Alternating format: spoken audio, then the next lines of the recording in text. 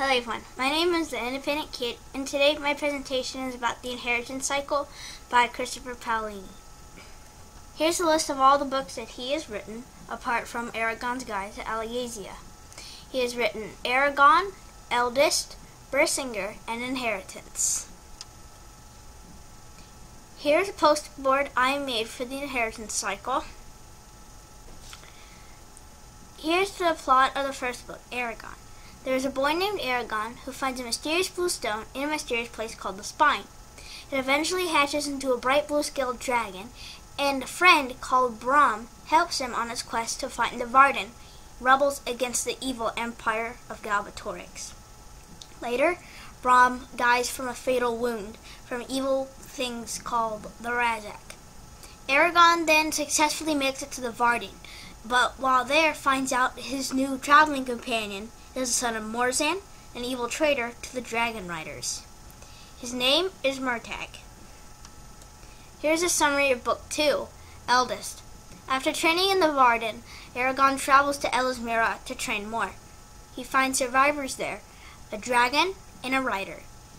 Meanwhile, his hometown of Carvajal is attacked, and his cousin Roran rallies the villagers to travel to the Varden. When they arrive, Murtagh and his new dragon, Thorn, are fighting Aragon and Saphira. Murtagh beats Aragon, and Aragon's sword, Zarok, is taken by Murtagh. Here's the third book, Bersinger.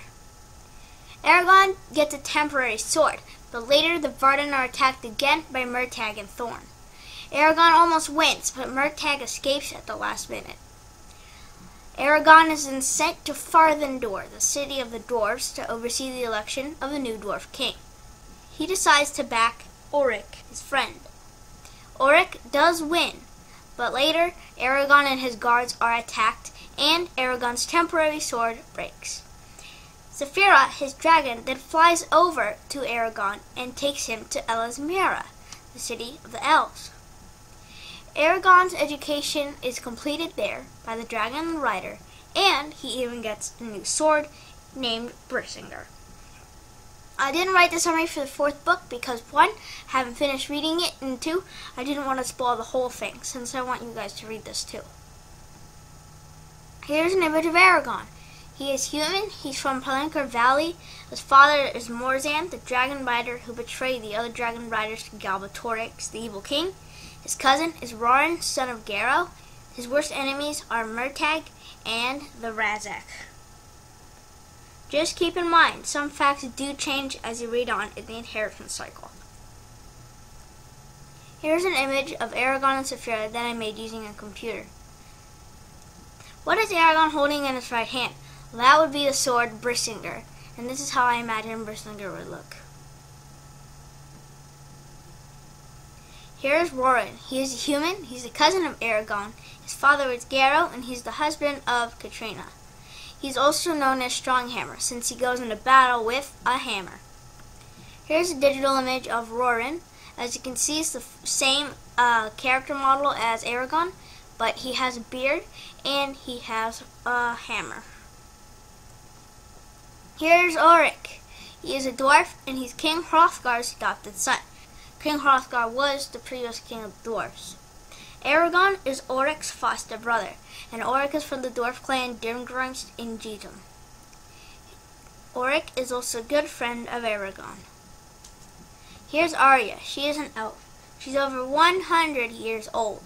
She is the daughter of the Queen of Elismira, and she ferried Saphira's egg until she was attacked by Urgol, and she transported it to the Spine with magic. Later, that's where Aragon finds it. Arya is actually the elf that Aragon rescues in the first book.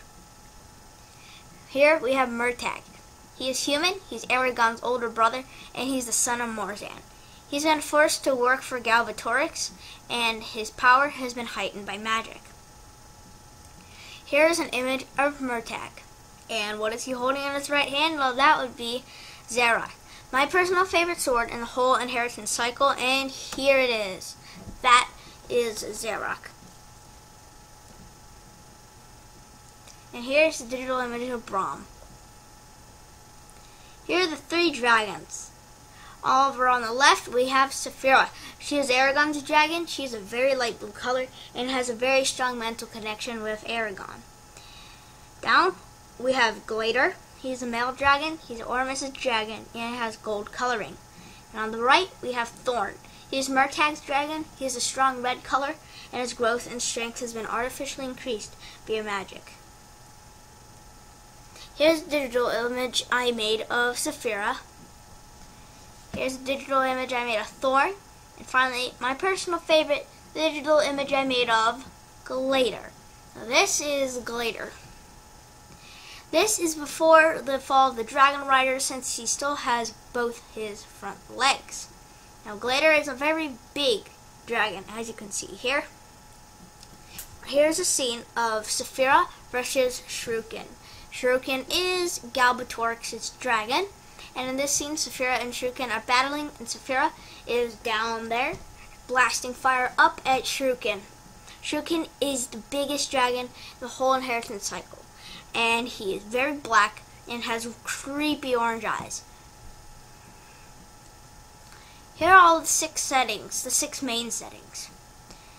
The whole book is based in a fictional place called Alagasia. On the right, top right, we have Elasmira, the dwelling of the elves. They sing to trees using magic to twist them into shapes that they want. Next, on the top left, we have the Spine. Spine is an evil place next to Carvajal, which is right down from the Spine. Carvajal is a little village, which Aragon grew up in. To the right of Carvajal, we have Farthendor. Farthendor is the dwelling of the dwarves. As you can see, it's very tunnely, very, very tunnely. And that little ball of weirdness that you see at the top is actually the Star Rose, one of the most treasured possessions of the dwarves. Right below it is Helgrin, the dwelling of the evil Razak. It's basically a huge black thing of stone coming up from the earth, and I drew a storm around it just for effect. And to the left of Helgrin, we have the Hatterack Desert and the Beer Mountains. Hatterack Desert is a wide expanse of desert, and the Beer Mountains are one of the tallest things in Alagasia. Here are a couple facts about Christopher Paolini.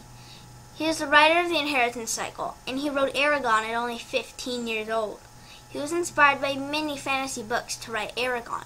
Some of his favorites are The Hobbit by J.R.R. Tolkien and Fablehaven by Brandon Mull and E.V. Stevens. He was even homeschooled. Here's a picture of Christopher Paolini. Thanks for watching.